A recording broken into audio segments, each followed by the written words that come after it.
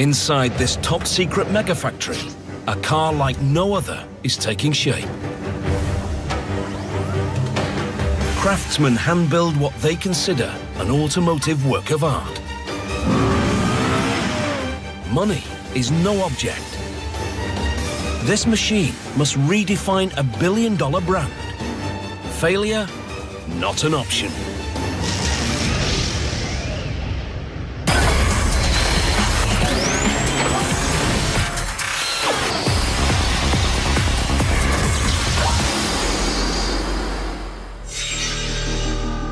Japanese marque Lexus sells itself on luxury, marketing its cars as elegant, quiet, high-tech, and efficient.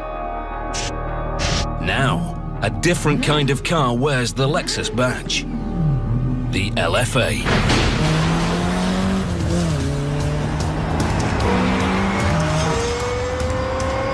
Aggressive, loud, agile. Highest revving V10 engine in a production car. 325 kilometers per hour. A car like nothing Lexus has ever produced before.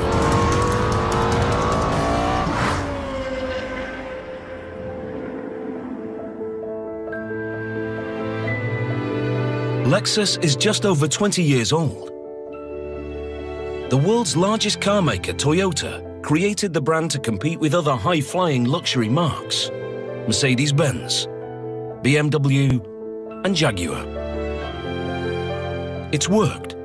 Lexus is now one of the biggest-selling high-end marques in the United States. But now, Lexus is out to inject more excitement into their brand. Chief Engineer Tanahashi Haruhiko is the man behind this vision. The LFA has a passion, an emotion that isn't in earlier Lexus cars. We wanted to move the brand in that direction. That's how we made this car. Tanahashi believes the marque can mean more than just luxury. I wanted to make a new sports car, one that could stand against the long-established European so-called supercars, Porsche, Ferrari, and Lamborghini, to show that we Japanese could make something like that.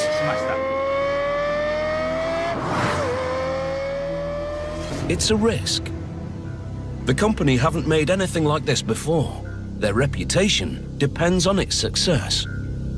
Chief Engineer Tanahashi is stepping into the unknown. He must build a car, a team, and a factory from scratch.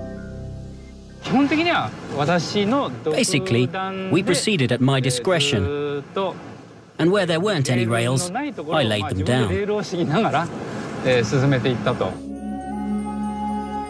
Finding a factory in Japan isn't hard when you're part of the country's largest company. Toyota is so big, they even have their own city, Toyota City. Of the company's 15 Japanese factories, 10 are found in the city or close by. Among them, the Motomachi assembly plant.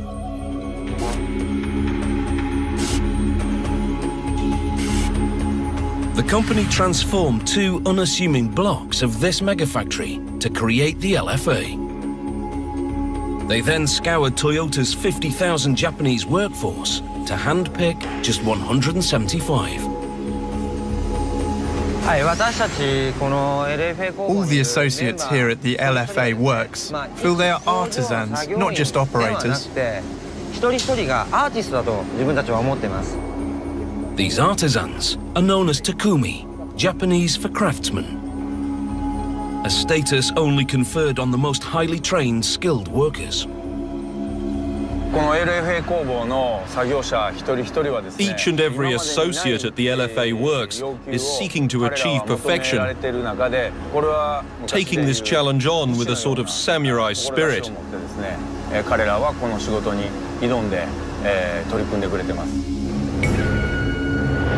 Yamanaka Shigeru is manager of the LFA Works. His teamwork credentials come from another time-honored Japanese tradition: baseball. Before this, I was working as manager of the Toyota Motor Corporation baseball team, which brought people together from lots of different... It was because I could manage that organization that I've made manager here. To reach their goal, the tight-knit and utilize sophisticated tools and materials to build car. The most important of these is carbon fiber composite. Carbon is crucial to the car's performance. It's a material 5 times the strength of steel, yet a quarter lighter. It's the construction material of choice for both Formula One racing cars and the aerospace industry. The company even make their own carbon fiber here on site. Up until now, no television cameras have ever been allowed inside this top-secret facility.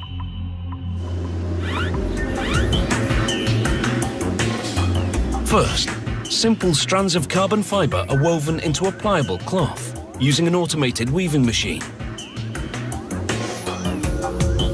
This fabric is then transformed through heat, pressure, polycarbonate resin, and labor-intensive techniques into the car's core known as the tub. The tub is pieced together like a 3D jigsaw. It starts with the construction of the floor. To make it, precisely cut carbon fiber cloth is lifted onto a mold. Next, skilled Takumi smooth the supple fabric over the mold. This one is for the transmission tunnel that will house the drive shaft and exhaust.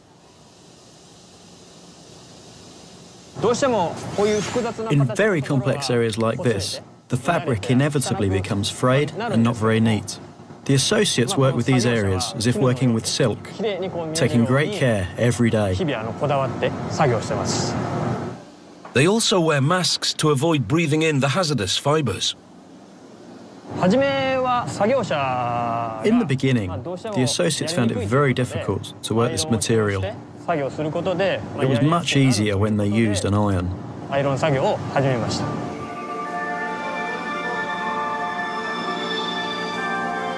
The completed part is grill heated to set its shape. It's then fitted into a template, along with 7 other floor parts, and inserted into a 1,000-ton press. A glue-like resin is pumped into the template, and the whole section is then baked for 8 hours at 130 degrees Celsius. Under this pressure and heat, the resin sets hard, binding the individual parts together to produce the car's floor panel.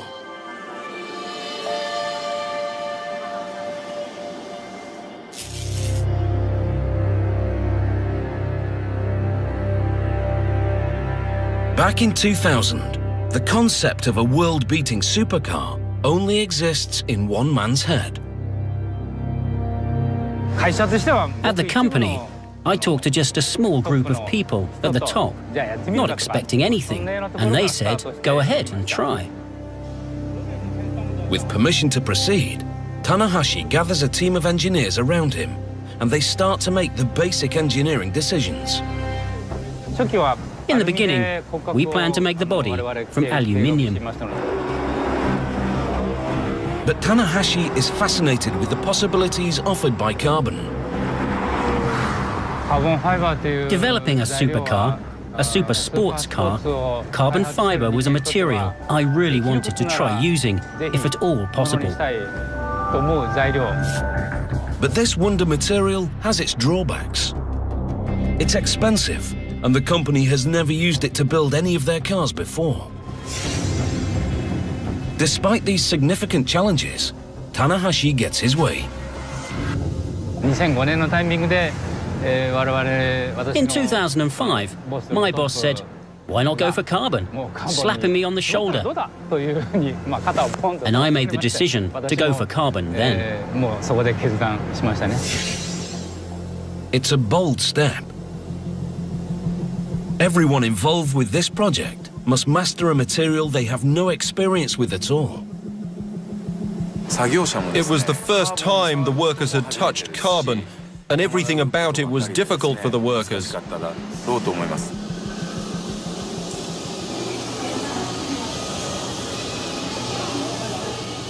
In the state-of-the-art carbon fiber facility, the Takumi are returning from lunch. They vacuum themselves down to remove any foreign particles before entering a highly confidential sealed room. Here, the majority of the tub's central frame is created using the most intricate techniques. In this process, an automated laser cuts out hundreds of individual shapes from carbon fiber cloth that's been pre-impregnated with a sticky resin. Next, Takumi layer the cutouts, up to 20 sheets deep, onto a mold. This one will make the right side panel. The associate uses a dryer to raise the temperature of the laminate and half melts the resin as he applies it. The tacky cutouts stick to each other and any gaps are squeezed out using a vacuum bag that forces them together.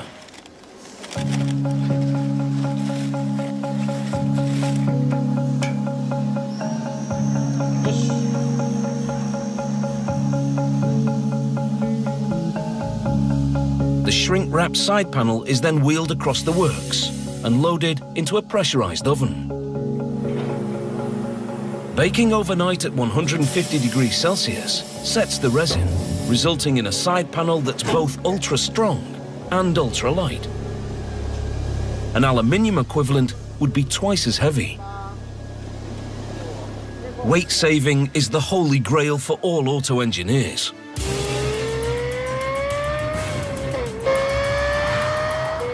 Less weight and more power leads to increased acceleration, and speed defines a supercar. The body of the LFA is 65% carbon fiber, helping it accelerate from 0 to 100 kilometers per hour in 3.7 seconds.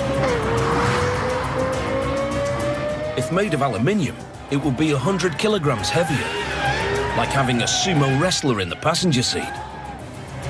As it is, this car weighs just 1,400 kilograms all in.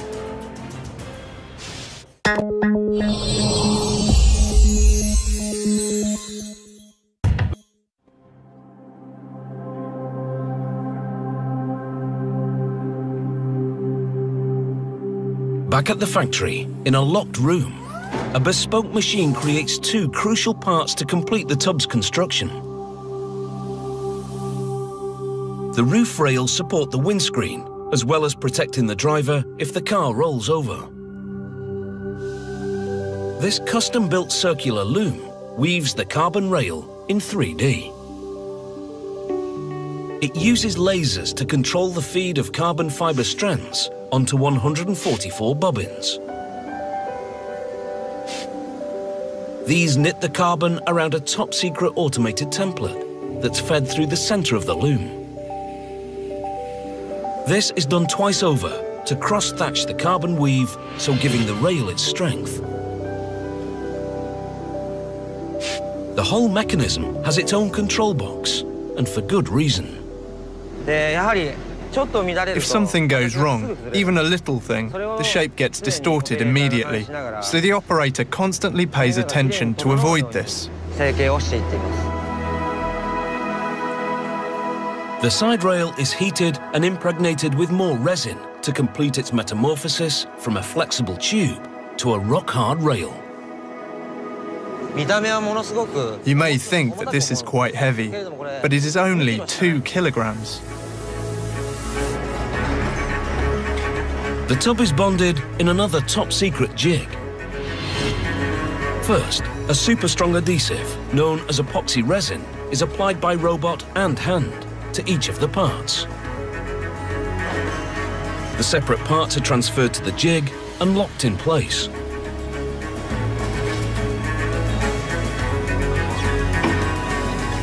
Pop rivets keep the pieces aligned.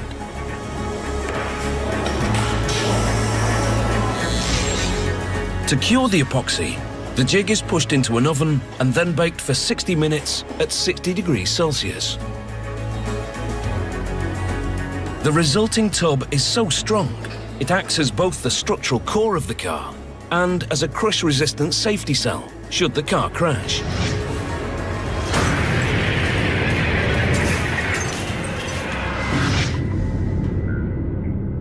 The challenge now is for Matsumoto Kengo, chief designer of the LFA, to create a car with a body as technical as it is elegant.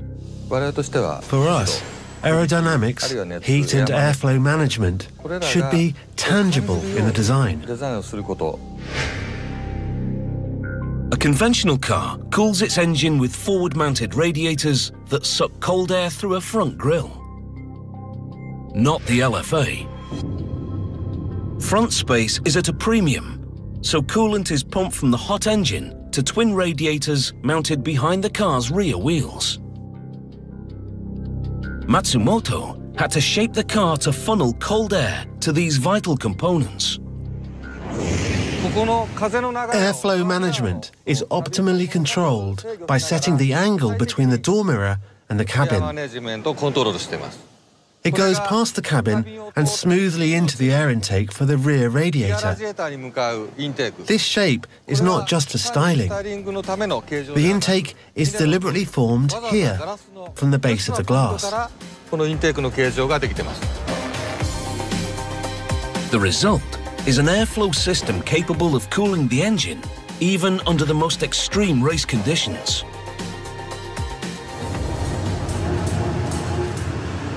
It's 8:45 in the morning at the LFA works. The Takumi are warming up for an 8-hour shift ahead.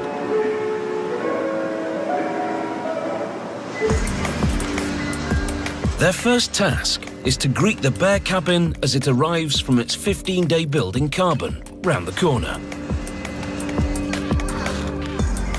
In assembly, the cabin will progress through 4 positions: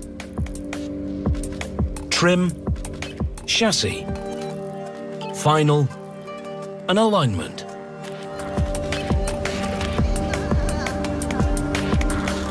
$15,000 parts go into making an LFA. The first of these are attached here in trim.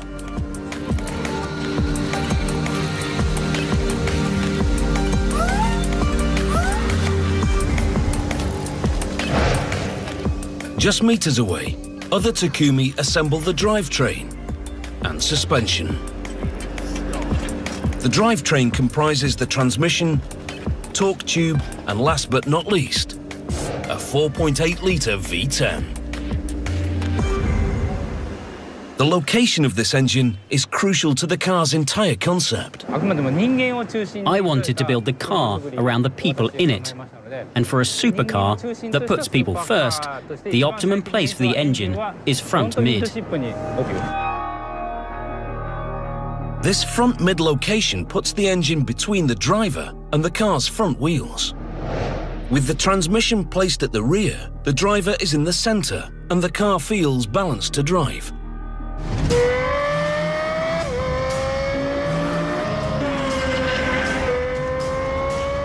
The aim is to make the car's handling as good as possible.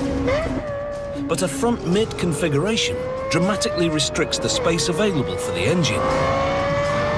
Tanahashi has a problem. You need an engine of a certain size with a certain degree of compactness, but you want a high-powered engine as well.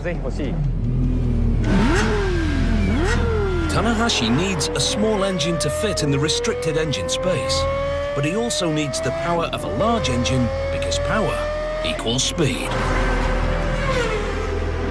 And that isn't all. The high-pitched sound of Formula One makes you shiver, doesn't it? I really wanted to have that as part of the LFA.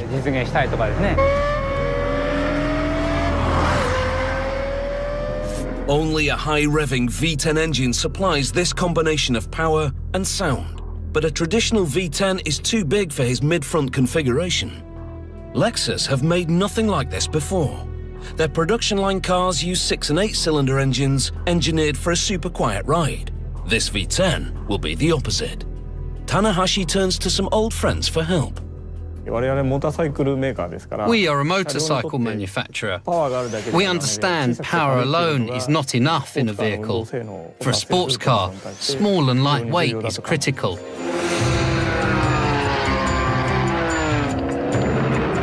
For almost half a century, Yamaha have worked with Toyota to create high-powered lightweight engines and cars.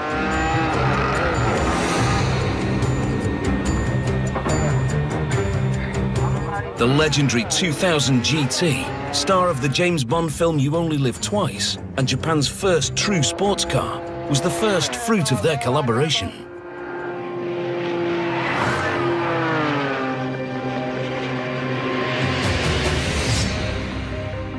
Headed by Lexus engine guru Okamoto Takamitsu, the team sets itself an ambitious goal: to create a naturally aspirated V10 engine as compact as a traditional Lexus V8, with the weight of a V6.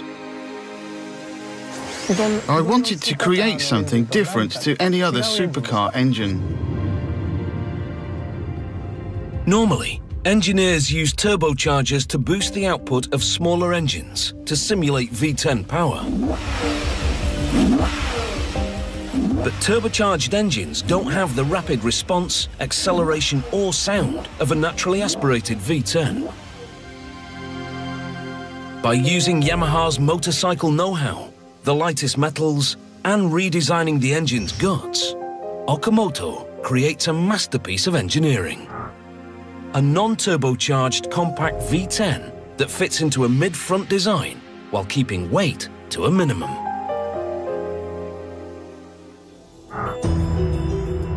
The engine starts life in Toyota's Miyoshi plant as molten aluminium. It's cast in a 3D resin-impregnated sand mold made from 37 individual blocks that take a week to fashion. With the blocks fitted together, the mold is ready to be filled. At 750 degrees Celsius, impurities are scooped off the top of the molten aluminium.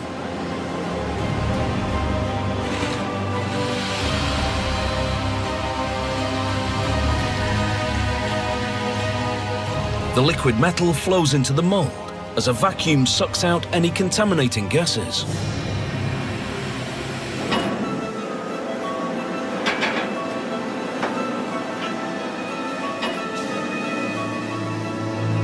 Two hours later, with the metal set, the sand is hammered off to reveal the solid aluminium engine block inside. It's off to Toyota City's Honsha factory and the company's highly confidential Formula One engine facility. These works are always off limits. We're going to go in.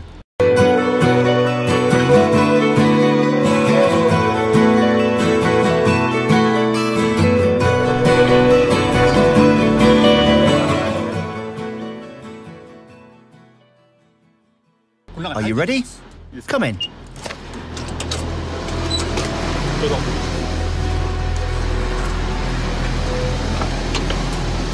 Television cameras have never been allowed in here before.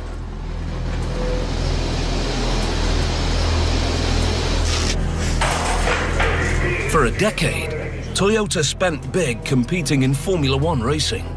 But without a win in 139 races, they withdrew in 2009, leaving this state-of-the-art facility idle.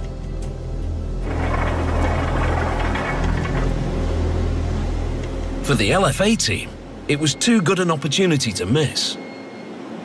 The close parallels with F1 engine technology make this milling facility a ready-made fit.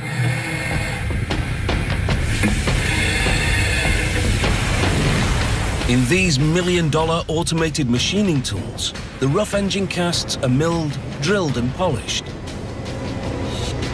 before emerging as precisely spec'd engine blocks.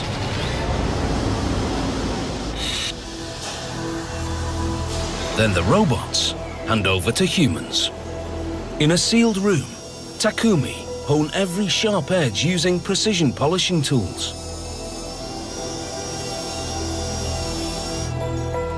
Finally, a highly skilled Takumi pre-assembles the finished engine blocks to check they fit precisely. These blocks and screws are paired for life. Disassembled, they travel as a unit to Yamaha's Iwata city plant, 90 kilometers southeast of Toyota City. The engine room here takes obsession to new heights. As you'd expect, hairnets and airlocks prevent any particle contamination. But the room is also kept at a constant temperature and humidity to ensure that every engine part is at the same state of thermal expansion during assembly. This is more laboratory than workshop. The 2,200 engine parts are divided into 61 different kits for assembly by number.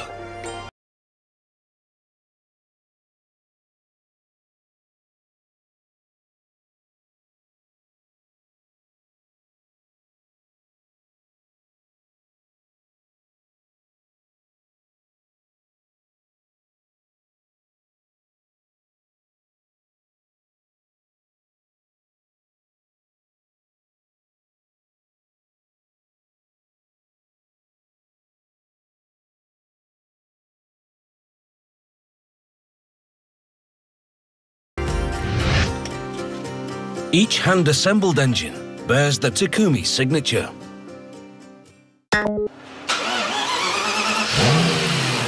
Before this masterpiece goes anywhere near a car, it undergoes a half-day of exhaustive testing in the room next door to engine assembly. The resulting 4.8-litre engine is so responsive that it takes just half a second to reach 9,000 RPM. That means instant acceleration, whatever gear you're in. This engine has excellent response and more RPM than any other commercially available engine. Response time is so fast that a digital rev counter is the only unit able to keep up.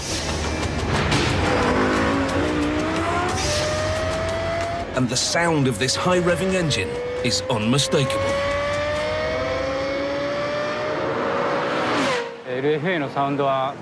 The sound of the LFA is unique, and once heard, never forgotten. To achieve the engine soundtrack that Tanahashi insists upon requires more of Yamaha's specialist knowledge. We are a manufacturer of musical instruments, so when it comes to sound technology, we have a certain level of know-how. Honji Yoshikazu is obsessed with sound. I think the relationship between a super sports car and its driver is like the relationship between a top musical performer and their instrument. When they play in a certain way, they can listen to that sound and use it to produce another, better sound. Critically, a car has two different sound characteristics. One sound is the exhaust. You can call it an iconic sound. Just by hearing that sound, you know which car it is. The other, which we were particularly concerned with, is the sound heard by the driver. To refine the driver's soundtrack, Heiji Maruyama, general manager of Yamaha Motors, had to redesign the component that sits on top of the engine, called the surge tank, by turning convention on its head. The function of the surge tank is to send air equally into all 10 cylinders. Normally, techniques to reduce noise from the intakes are used. We thought to go the other way and use it to amplify the sound, to communicate it to the driver. Maruyama tunes the chamber by varying the thickness of the surge tank's upper surface and adding internal vibrating ribs. The construction is very like that of an acoustic guitar or violin. The team channel these good vibrations back into the cabin using sound passages.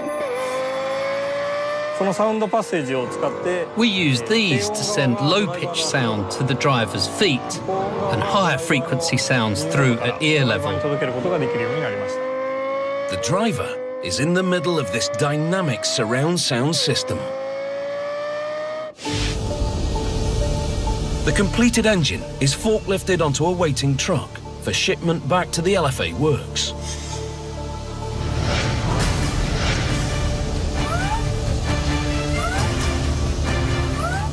Here, as part of the assembled drivetrain, it's inserted into the cabin's belly, guided only by eye.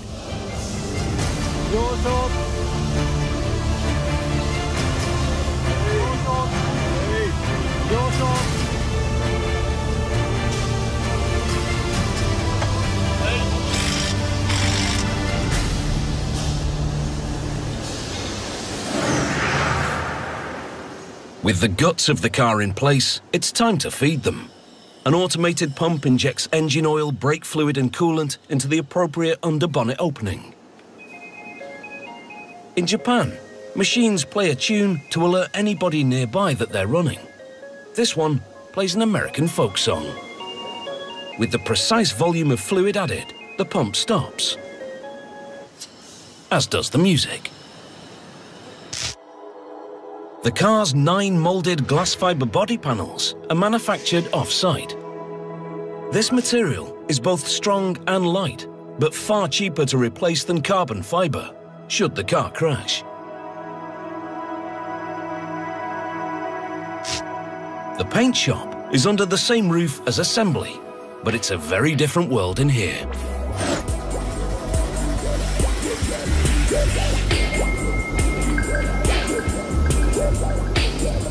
At the LFA works, paint is one of the few production processes performed by robot. The company believes they give a more consistent finish. But there's always an ongoing human battle in the paint department. Dust is the greatest enemy for painting. If dust gets into the paint surface, when it's heated, the dust swells up and causes a blister. So the atmosphere is controlled on a daily basis, and there's a strict dress code. Up to 5 layers of paint are applied. And where robots can't reach, humans can.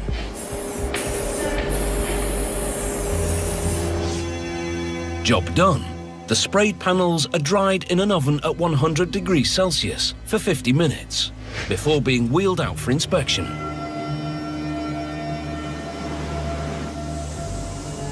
The battle against dust continues, with water nozzles spraying a fine mist into the air to stop anything drifting onto the pristine surfaces.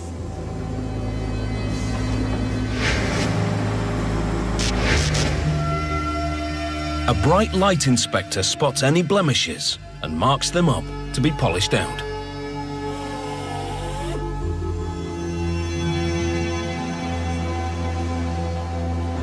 The completed panels are wheeled out of paint across the factory floor and attached to the carbon tub back in assembly at the 3rd position on the line, known as final.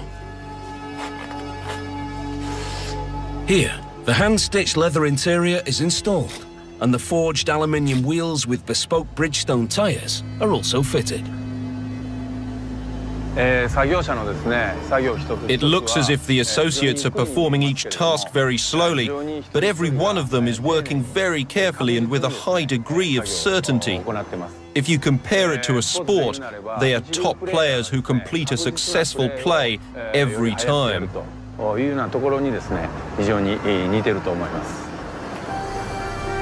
The LFA works runs like clockwork, yet there's no clock watching. The reason why there is so much time is that Chief Yamanaka tells us to take our time and work slowly so that we can make something that we know is good. How can I put it?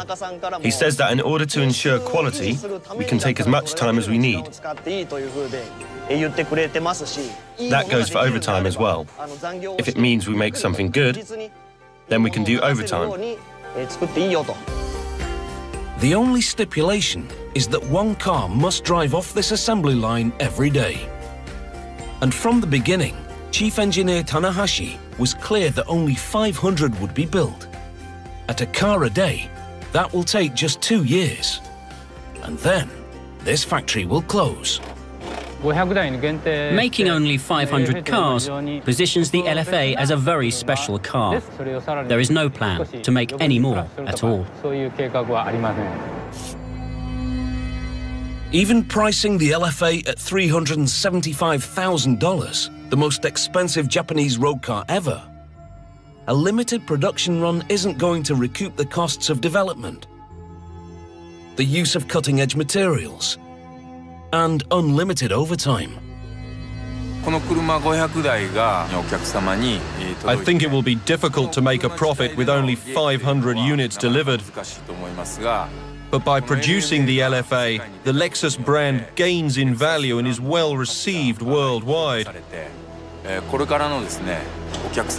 think the legacy will be left in technique, knowledge and teamwork for making cars that will please our customers in the future.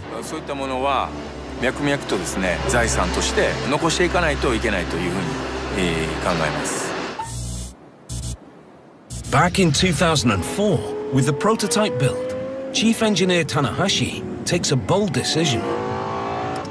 He wants the car proved on the severest of tracks. Nothing in Japan fits the bill.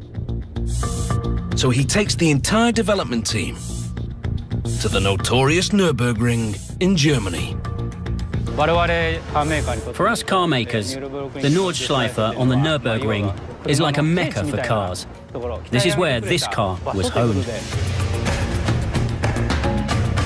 The 20-kilometer Nordschleife section of the Nürburgring is infamous as the world's most punishing test track. For 4 years, the team tests every aspect of the car's engineering around the Nordschleife's dips, jumps, relentless corners, and flat-out straights. The car's development makes progress towards its production deadline, but Tanahashi wants to fast-track its fine-tuning. In 2008, he throws it into the unforgiving world of racing and enters the Nürburgring 24-hour race. It was purely to get more feedback on the production type LFA and to improve it under real race conditions. The brutal experiment works. A year later, the revised car wins its class.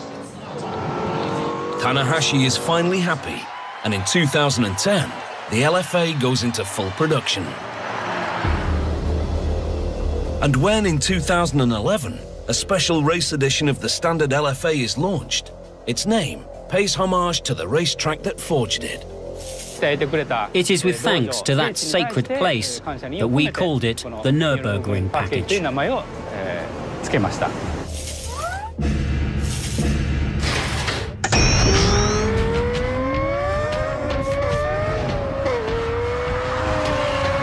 This Nürburgring package has a retuned engine which pumps out 571 horsepower, 11 more than the standard engine.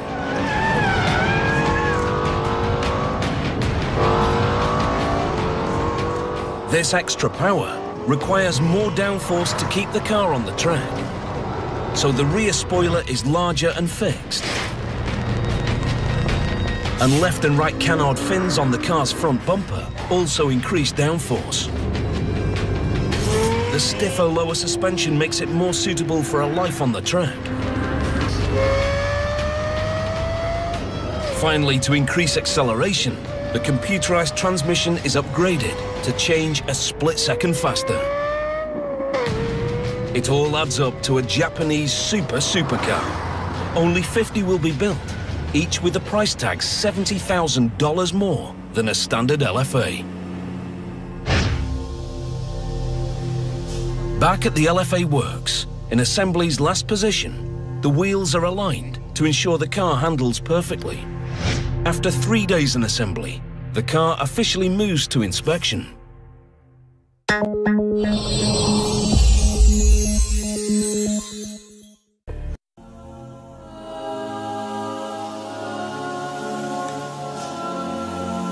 The inspection process involves 7,000 separate checks. Hayashi Katsumi does the first of 1,482 of these under lights. Right now, I'm inspecting the paint surface. I'm using my hands to feel for any uneven areas in the bodywork. You have to touch it gently, like I'd touch a woman. I've been doing this job for 30 years. If I didn't have my wife, then it would certainly be my lover.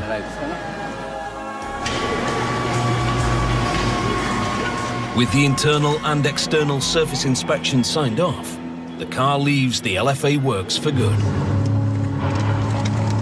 It's driven through the Motomachi plant into quality control. This will be its home for the next 7 days.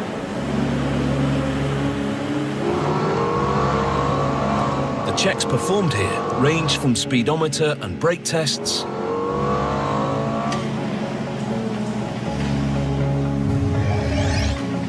to water tightness.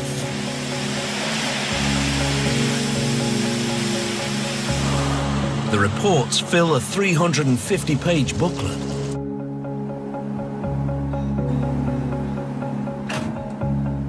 Finally, test driver Amano Nobuaki ensures each of these cars is road ready when it leaves the factory. The car is bedded in on Motomachi's very own test track. The mass sections of the bodywork are to protect vulnerable areas from stone chips. I think this is the best possible job in the world. Amano checks the car's controllability, engine sound, power, braking performance, and vibration noise on the 1 kilometer track. There is one danger driving this car every day. Every now and again, I just want to forget the job and drive this car away somewhere to have for myself.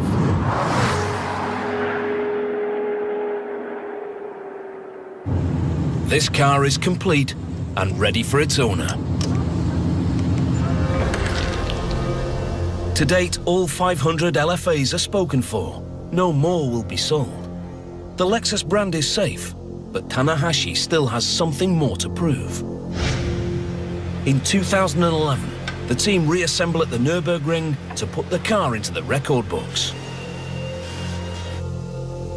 They're out to beat the fastest official time by a road-registered production vehicle. This is the chance for the Nürburgring package to prove its pedigree. With test driver Ida Akira behind the wheel, the team held their breath. I pushed the car on every corner. There are over 150 corners, driving very aggressively, but at the same time, I enjoyed it.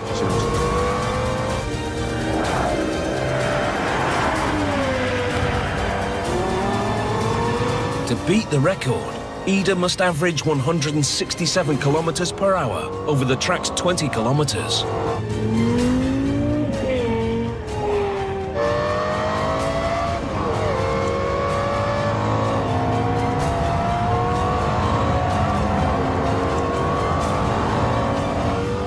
I had no concept of the time when I crossed the finish line.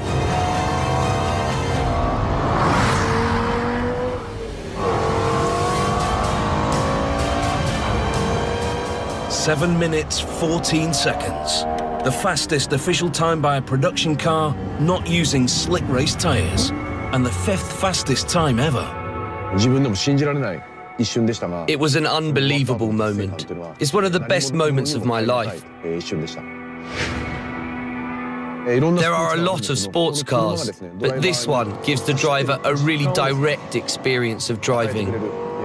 This is a very emotive car, a driver's car. This car could redefine what Lexus means to the world. We developed the LFA with a new direction, one of emotion, passion and power. This was new to Lexus. And this mega factory could redefine how all Lexus cars are built. We took on all kinds of challenges, and there were new production needs. I look forward to seeing the outcome of these, both visible and invisible, in future cars.